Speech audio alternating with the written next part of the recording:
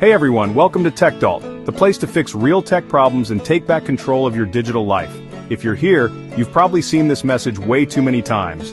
Purchase could not be completed. Contact iTunes support.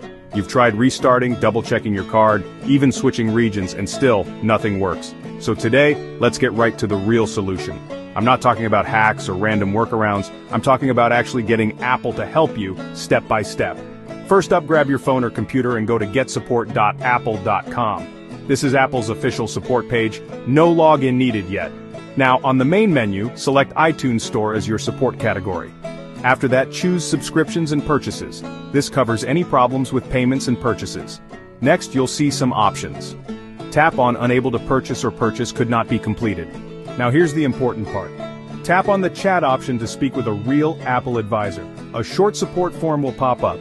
Fill in your name, email, and a quick description of the problem, then hit Continue.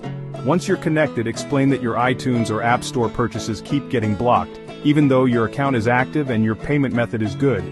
Usually they'll escalate your case and ask you to wait about 48 hours. I know it's annoying, but be patient. Apple support will get back to you with a solution, or they'll unlock your account and you can have access to it only after the 48 hours is done. And remember, always keep your Apple ID secure and your payment method up to date. If this helped, hit that like button and subscribe to TechDalt Share to friends and family. I'm here for real solutions, not just basic tutorials.